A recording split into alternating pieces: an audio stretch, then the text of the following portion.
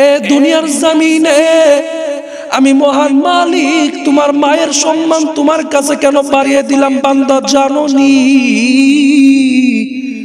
এ দুনিয়ার জমিনে তোমার মা তোমাকে গর্ভে ধারণ করেছেন, সুবহানাল্লাহ।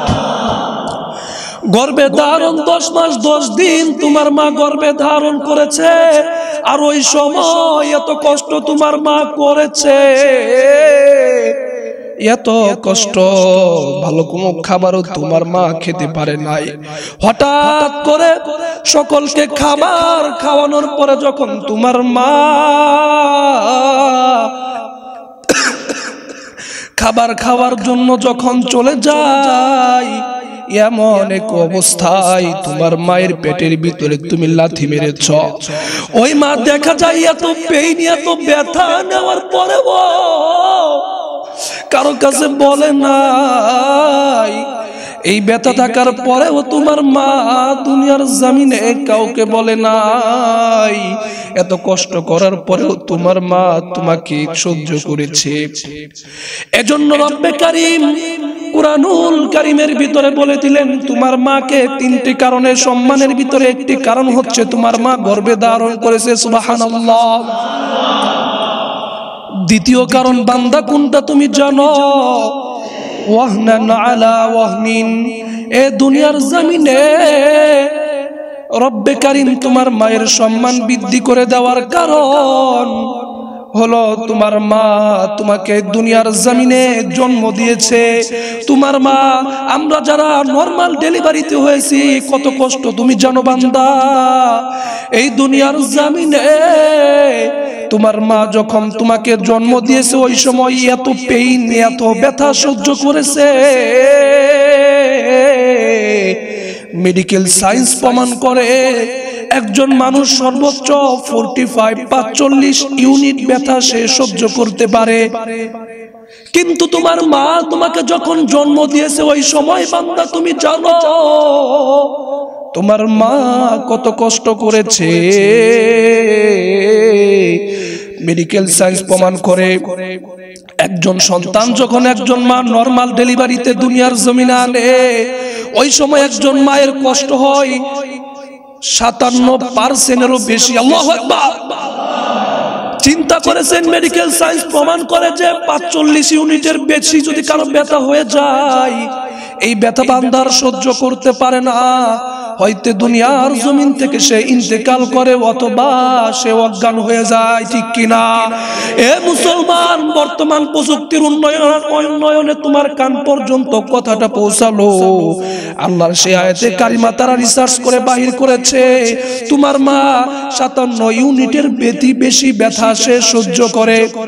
তাহলে চিন্তা করেছো তোমার মা কত কষ্ট করেছে। এই দুনিয়াতে তুমি আসার আগে তোমার মা গর্ভে ধারণ করেছে, এরপর তোমাকে দুনিয়াতে জন্ম দিয়েছে, ওই সময় অজ্ঞান হয়ে যায়। এই দুনিয়ার জমিনে হাজারো নজির আছে। মা যখন সন্তানকে দুনিয়ার জমিনে জন্ম দেয় ওই সময় অনেক মা দুনিয়ার জমিন থেকে চলে যায়, চিল্লায় বলুন ঠিক কিনা? আর অধিকাংশ মা অজ্ঞান হয়ে যায়। ও বান্দা, তুমি কি জানো তোমার মা এত কষ্ট করলো, এত কষ্ট করার পরেও তারপরেও দেখা যায় তোমার মা যখন কিনা তোমার অজ্ঞান থেকে বেহুশ ফিরে আসে ওই সময় যখন তোমার চিৎকার তোমার মায়ের কান পর্যন্ত পৌঁছিয়ে দেয়, এই কানের পর্যন্ত তোমার কান্নার আওয়াজ যখন পৌঁছিয়ে যায় ওই কান্নার আওয়াজে তোমার মা তাড়াতাড়ি বলে আমার সন্তান কই। আল্লাহু আকবার। এ দুনিয়ার জমিনে আমার সন্তানকে আমার কুলে দাও। কারণ এই সন্তানের জন্য আমি থাকলে কি করতাম, যেই সন্তানের জন্য এত কষ্ট করলাম, খাবারটা পর্যন্ত খেতে পারলাম না, কোন অনুষ্ঠানেও যেতে পারলাম না। শুধু এতটুকুই নয়, দেখা গেল এই জন্মের সময় এত ব্যথা এত সহ্য করেছি। এ মা, এই মায়ের মর্যাদা মালিক কেন দিয়েছে জানো? এই মায়ের সম্মান দেওয়ার কারণ এই মা এত কষ্ট করার পরেও দেখা গিয়েছে ওই মা সন্তানকে দূরে ফেলে দেয় না। সন্তান প্রসব করার সময় আগে এই মা দেখা যায় স্বামীর কাছে বলে, ওগো স্বামী, আমি যদি মৃত্যুবরণ করি আমাকে মাফ করে দিও। স্বামী বলে, কেন তুমি এই কথা বললা? ওই সময় স্ত্রী বলে, আমার মনে হয় এই ব্যথা আমি সহ্য করতে পারবো না। এ যুবক, তুমি কি একবারও চিন্তা করো না রব্বে কারীম তোমার মায়ের সম্মান কেন বৃদ্ধি করে দিলেন? এটাও হলো একটা কারণ। চিল্লায় বলুন ঠিক কিনা? রব্বে কারীম কুরআনুল কারীমের ভিতরে বলে দিয়েছেন, দুইটা মেসেজ চলে গেল। 3 নাম্বার মেসেজ হলো ওয়াফিসালুহু ফি আমাইন, অর্থাৎ দুনিয়ার জমিনে তোমার মা তোমার জীবনের যে হায়াতটা মালিক তোমার জন্য বাজেট করে দিয়েছিল, এই সময়ের ভিতরে তুমি সবচাইতে যেই 2টি বছর অসহায় ছিলে, 2টি বছর তুমি খাবার খেতে পারতে না, তোমার চিৎকার ছাড়া আর কোনো ভাষা নাই। এই 2টা বছর দুনিয়ার জমিনে তোমাকে কেউ দেখে নাই, তোমার মা তোমাকে বড় আদর করেছে। চিল্লায়া বলি সুবহানাল্লাহ। সেই 2টি বছর হলো দুনিয়ার জমিনে সন্তান যখন তার প্রথম 2 বছর। এ বান্দা, তোমার জবান ওই সময় কেমন অবস্থা হয়েছিল জানো? ওই সময় তুমি কথা বলতে পারো না, খাবারও চাইতে পারো না, তোমার অসহ্যের কথাও তুমি বলতে পারো না, এমন এক অবস্থা তোমার। তারপরেও দেখা গিয়েছে তোমার মা তোমাকে দেখা গিয়েছে ওই 2 বছরে এত ব্যথা এত কষ্ট দেওয়ার পরেও ওই মা দেখা গেছে তোমাকে ভুলে নাই, বরং দেখা গেছে তার খাবারের আগে তোমার খাবার জু করে দিয়েছে। চিল্লায় বলুন ঠিক কিনা? এই মা কত কষ্ট করেছে বান্দা জানো? যখন তোমাকে জন্ম দিয়েছে, এই 2 বছর তোমাকে দুধ খাওয়িয়েছে, তুমি আজকে তোমার সেই মায়ের শরীরের দুধগুলো তুমি খেয়ে, মায়ের শরীরের রক্তের দুধগুলো তুমি খেয়ে আজকে তুমি এলাকার বড় এমপি, বড় মন্ত্রী, বড় বক্তা, বড় আলেম, বড় হাফেজ, এমনকি দেশের প্রধানমন্ত্রীও যদি হয়ে যাও, মায়ের কাছে সন্তান কিন্তু সন্তানই থাকে। চিল্লায় বলুন ঠিক কিনা? এই দুনিয়ার মাধ্যমে রব্বে কারীম বলে দিয়েছেন, এই দুনিয়ার জমিনে তোমাকে একমাত্র স্বার্থ ছাড়া ভালোবাসে, তিনি হচ্ছে তোমার মা। সুবহানাল্লাহ। কত আপনের জন্য রব্বে কারীমের পয়গম্বর বলে দিয়েছেন, ও বান্দা, দুনিয়ার জমিনকে যদি 10-12 বিক্রি করা হয়, তুমি কি জান্নাতের একটা ইট পাইবা নাকি? না না, ইট পাওয়া সম্ভব নয়। 10 বার বিক্রি করলে একটা জান্নাতের ইট পাইবা না। ওই জান্নাতটা রব্বে কারীম তোমার মায়ের পায়ের নিচে দিয়েছেন। সুবহানাল্লাহ।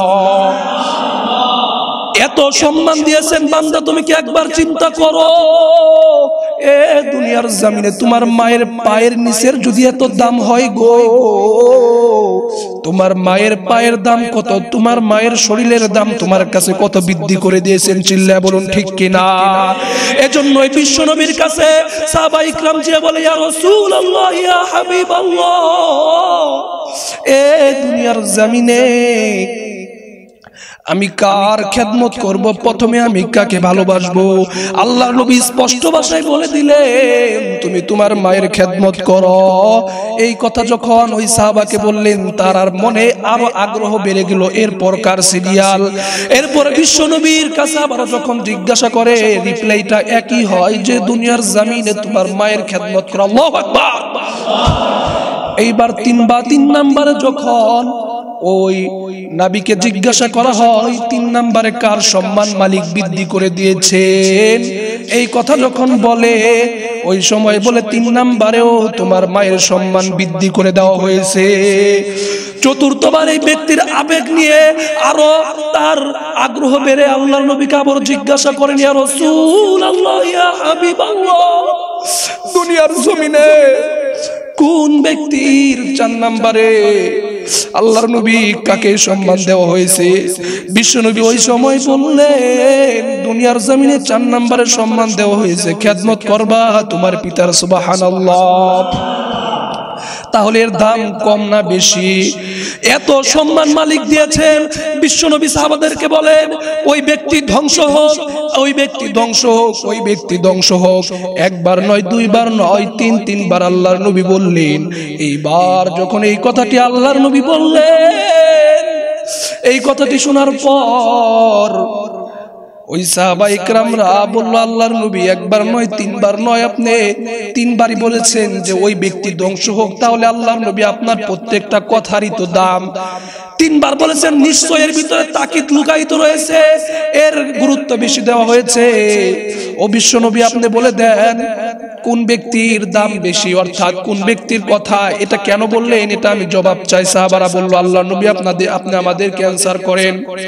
বিশ্ব নবী ওই সময় বলেন, যেই ব্যক্তি মা পেল বাবা পেল, অথবা মা পেল বাবা পেল না, বাবা পেল মা পেল না, এমন একটা অবস্থায় এই তিনটা সিচুয়েশন পাওয়ার পরে ওই ব্যক্তি যদি সে জান্নাত কামাই না করতে পারে, আমি আল্লাহর নবী দুনিয়ার জমিন থেকে ঘোষণা করে দিলাম ওই ব্যক্তি ধ্বংস হয়ে যাক, নাউজুবিল্লাহ।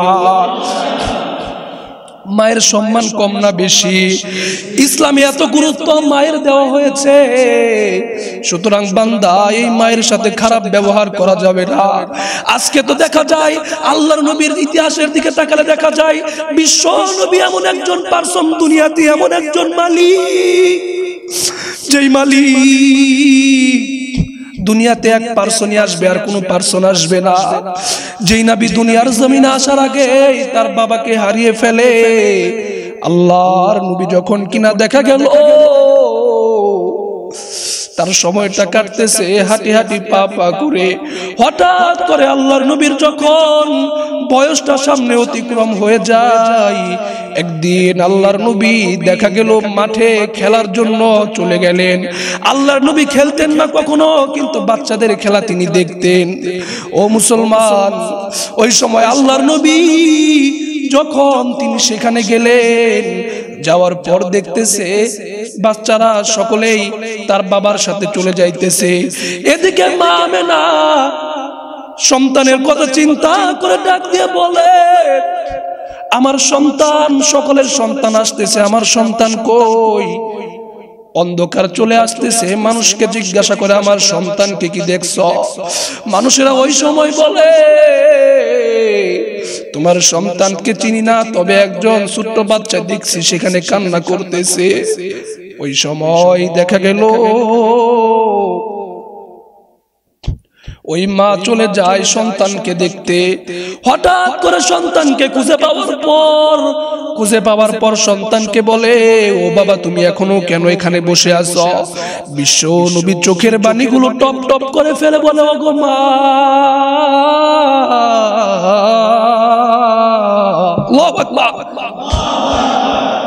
ও মা, আজকে আমি যে ইতিহাসটি দেখলাম, সকলের বাবারা সন্তানদেরকে এই ময়দান থেকে কাঁধে করে নিয়ে সকলের সন্তানকে নিয়ে গেল।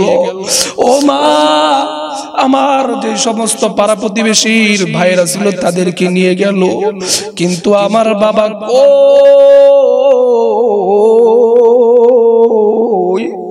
আমার বাবাকে পাই না। আমার আজকে আফসোস, আমার বাবার কোলে চড়ে আমি বাসায় যাব। মা আমেনা আল্লাহর নবীকে ডাক দিয়া বলে, ও বাবা, তোমার মা এই দুনিয়ার জমিন থেকে তুমি আসার আগেই চলে গেছে, চলো বাবা বাসায় চলো। এইবার বিশ্ব নবী বলে, ও আমার মা, তাহলে তুমি আমার বাবার কাছে নিয়ে যাও।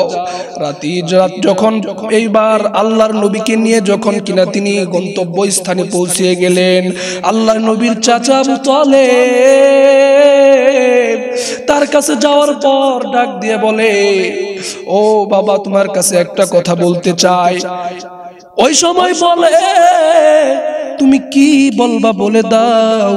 বলে, আপনার নাতি কাঁদতেছে, বাবার কাছে যাবে, বাবাকে দেখতে যাবে। আপনার সন্তান এই নাতিকে বাবার কাছে নিয়ে যেতে হবে। আল্লাহর নবীর দাদার অনুমতি পেয়ে মা সন্তানকে নিয়ে যায়। বাবার কবরটার কাছে যখন নবী বিশ্ব নবী এই দুজাহানের মুক্তির দূর আল্লাহর নবী যখন ওই কবরের সামনে চলে যায়, কবরের সামনে যাওয়ার পর ডাক দিয়ে বলে, ও বাবা তুমি কই? আল্লাহু আকবার। তোমরা আমার, ও বাবা তুমি আমাকে কুলে নাও। সকলের বাবারা সকলকে নিয়ে যায়, কিন্তু আমরা আল্লাহ ওই সময় দেখা গেছে আল্লাহর নবীর এত কান্নাকাটি করতেছে। এক সময় দেখা গেল মা আমেনা বিশ্ব নবীকে ওই জায়গায় থেকে নিয়ে আসলো, চলো যাই তোমাকে বাসায় নিয়ে যাব। এই বিষয়টা যখন দেখলেন হঠাৎ করে আবুয়া নামক স্থানে মাও দুনিয়ার জমিন থেকে অসুস্থতার কারণে চলে যায়। এমন একটা বয়স 6 থেকে 7 বছর এতিম নবী মুহাম্মদ, যিনি কিনা সারা বিশ্বের অলরাউন্ডার, সারা বিশ্বের একমাত্র একজনই পারসন এই দুনিয়ার জমিনে, একমাত্র নবী, সবচাইতে শ্রেষ্ঠতম মানুষ মুহাম্মদুর রাসূলুল্লাহ সাল্লাল্লাহু আলাইহি ওয়াসাল্লাম। এত দামি একজন মানুষ, তিনি দেখা যায় কাঁদতে শুরু করতেছে। মা নাই, বাবা নাই, কত এতিম আল্লাহর নবী। এজন্যই মায়ের সম্মান বুঝতেন, চিল্লা বলুন ঠিক কিনা। কিন্তু ওই ছোটকালে দেখা গিয়েছে আল্লাহর নবী ওই সময় মা হালিমা রাদিয়াল্লাহু তাআলা আনহার কাছে তিনি দুধ মা হালিমা, ঠিক কিনা। আর মা যে তিনি জন্ম দিয়েছেন তিনি হচ্ছে মা আমেনা। সুবহানাল্লাহ। আমরা সকলেই জানি তার 2টা মা। না, সিরাতের কিতাবগুলো সাক্ষী দেয় আল্লাহর নবীর মা হলো 3 জন। কয়জন? আল্লাহর নবীর মা হলো 3 জন। 1 নাম্বার হলো যেই মা তাকে জন্ম দিয়েছে দুনিয়ার জমিনে। 2 নাম্বার ওই মা যিনি দুধ পান করিয়েছে। আরেকজন মা বিশ্ব নবী বলেন আল্লাহর নবীর ছোটকালে উম্মে আইমান নামক দাসী ছিল, সেও তার মা হিসাবে পরিচয় দিয়েছে। চিল্লায়া বলি সুবহানাল্লাহ। এ যুবক ভাই, তোমাকেই বলছি, আজকে তোমার সন্তান, আজকে তুমি দেখা যায় ভার্সিটিতে উঠলে, তুমি এমপি হয়ে গেলে, মন্ত্রী হয়ে গেলে, উপরের লেভেলে যখন চলে যাও, ওই কৃষক বাবাকে তুমি আর কখনোই পরিচয় দিতে চাও না ফ্রেন্ড সার্কেলের সাথে। চিল্লায়া বলুন ঠিক কিনা। বাংলাদেশে আর তুমি কতটুকু শিক্ষা অর্জন করেছো, এই শিক্ষা নিয়ে আজকে দেখা যায় ডক্টরেট পড়তেছে। যেই কৃষক বাবার টাকার ঘামে, আজকে ঘামের টাকায় আজকে তুমি বড় অফিসার, বড় চেয়ারম্যান, বড় মেম্বার, দুনিয়ার জমিনে বড় ক্ষমতাশালী ব্যক্তি হয়ে গেছো।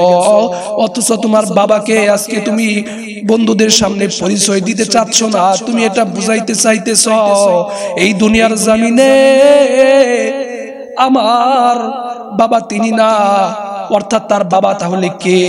মানুষের সামনে, বন্ধুর সামনে সে পরিচয় দিতে দ্বিধাবোধ করতেছে। চিল্লা বলুন ঠিক কিনা। এই বিষয়টা কেন করলো? অথচ আল্লাহর নবীর দাসী ছিল সবচাইতে থার্ড ক্লাস। ওই সময় মহিলাদের মধ্যে দাসীরা, তাকেও বিশ্ব নবী মায়ের পরিচয় দিলেন। ও বান্দা, তুমি কোথায় থাকো, আমি কোথায় থাকি? আজকে তোমার নিজের মা, আপন মা বাবাকেও পরিচয় দিতে দ্বিধাবোধ করতেছে। চিল্লায়া বলুন ঠিক কিনা। এই সমস্ত কাহিনী করে তোমার কি লাভ? এ বান্দা, তুমি কি জানো না এই পৃথিবীর জমিনে আল্লাহ পাক রব্বুল আলামিন তোমার পিতামাতাই আল্লাহর নবী স্পষ্ট ভাষায় বলে দিয়েছেন, ক্বালা রাসূলুল্লাহি সাল্লাল্লাহু আলাইহি ওয়াসাল্লাম হুমা জান্নাতুকা ওয়া নারুকা। অর্থাৎ দুনিয়াতে হলো তোমার পিতামাতা হলো তোমার জান্নাত, আবার পিতামাতাই হলো তোমার জাহান্নাম। আল্লাহু আকবার। চিন্তা করতে পেরেছেন কতটুকু ফ্যাসিলিটি, কতটুকু আল্লাহ সুবহানাহু ওয়া তাআলা দাম দিয়েছেন পিতামাতাকে, অথচ আমরা তার সেবাই করতে রাজি নাই। আজকে দেখা যায় বাংলার জমিনের এমন এক অবস্থা, আজকে পিতামাতার সাথে এমন এক অবস্থা করে, সে যেন তার অবস্থা দেখে মনে হয় সে বাড়ির ভিতরে যখন ঢুকবেন ফ্যামিলির ভিতরে সবচাইতে নির্যাতিত, নিপীড়িত, একেবারে যাকে মনে হয় বুয়ার মতো রাখে তিনি হচ্ছেন মা। চিল্লায়া বলুন ঠিক কিনা। এমন কুলাঙ্গার বাংলার জমিনে আসে না? নাই। বাংলার জমিনে এমন কুলাঙ্গার আছে যে কিনা পিতা মাতাকে বাড়ির চাকর আর চাকরানির মতো রাখে। এইরকম শিক্ষার উপর, যে শিক্ষা দ্বারা সে আজকে বড় হয়েছে, তার শিক্ষার উপর থুতু নিক্ষেপ করছে। তার এই বেহায়া বেলাজা বেশরম কতটুকু ঠাট্টা আসলে সে কাজ করতে পারে, একবার চিন্তা করেছে? আল্লাহ তাআলা আমাদের সকলকে মাফ করুন। সকলে বলি আল্লাহুম্মা আমিন। এই এলাকায় তো এরকম নাই, মা বাবার প্রতি খারাপ ব্যবহার করে। তো যাই হোক, মা বাবার উপর রাগ করা যাবে না বিবির কথা শুনে, কারণ হয়তো আপনার বিশ্বনবীর বিচার ছিল একজনের কথা শুনেছে, সে আপনার আপন লোক, এজন্য শুধু তার কথা শুনলেন, অন্যজনের কথা আপনি এলাও করলেন না। এটা কখনো ইসলাম সাপোর্ট করে না, বরং আপনাকে দুজনের কথাই শুনতে হবে। এটা ইসলাম, আপনাকে দুজনের কথাই নিতে হবে। একজন আপনার কাছের মানুষ, ওর কথা শুনে আপনি অন্যের উপর খেপে গেলেন, এটা কখনো ইসলামের আদর্শ হতে পারে না। এটা চূড়ান্ত পর্যায়ে শয়তানের আদর্শ, ঠিক কিনা? এটা কখনো মুসলমানের আদর্শ হতে পারে না। মুসলমানের আদর্শ হচ্ছে তিনি দুদিক থেকে কথা শুনবে, এরপর ফয়সালা যা হবে আর হবে, ঠিক কিনা? কাজেই স্ত্রীর কথা শুনে কখনো মায়ের উপর চড়াও হবেন না, মায়ের কথা শুনে কখনো স্ত্রীর উপর চড়াও হবেন না, বরং দুজনের কথা শুনে এরপর আপনার ফাইনাল ডিসিশন যেটা আপনি নেবেন, এটা আপনার মাধ্যমে নিতে হবে। চিল্লা বলুন ঠিক কিনা? রব্বে কারিমের জন্য মায়ের সম্মান বান্দাকে বৃদ্ধি করে দিয়েছেন। ও বান্দা, এই মা কত দামি সম্পদ তুমি জানো? আমি আল্লাহ মেসেজ দিয়ে আজ পর্যন্ত তোমাদের কাছে পৌঁছিয়ে দিলাম, এরপরেও যদি এর মর্যাদা তুমি না বুঝো, তাহলে তোমার জন্য কি আছে তুমি কি জানো? আল্লাহ পাক রব্বুল আলামিন এই কথাটাও কোরআনুল কারীমের ভিতরে বলেন, ফারিকুম ফিল জান্নাতি ওয়া ফারিকুম ফিস সাঈর। আমি রব্বে কারীম রাস্তা তোমাদের সামনে দুটো রেখে দিলাম, একটি হলো জান্নাতের রাস্তা আর একটি হলো জাহান্নামের রাস্তা। তুমি কি জান্নাতের রাস্তায় যাও নাকি জাহান্নামের রাস্তায় যাও? চিল্লা বলুন ঠিক কিনা? এজন্য মা হলো তোমার জান্নাত, মা হলো তোমার জাহান্নাম, বাবা হলো তোমার জান্নাত, বাবা হলো তোমার জাহান্নাম। বিশ্বনবী বলছেন, এই মা বাবার খেদমত করেই তুমি জান্নাত অর্জন করতে পারবা। সুবহানাল্লাহ। ওগো মা, তুমি এই ধরনের শ্রেষ্ঠ নিয়ামত, তোমারই পদতলে রয়েছে জান্নাত, ঠিক কিনা?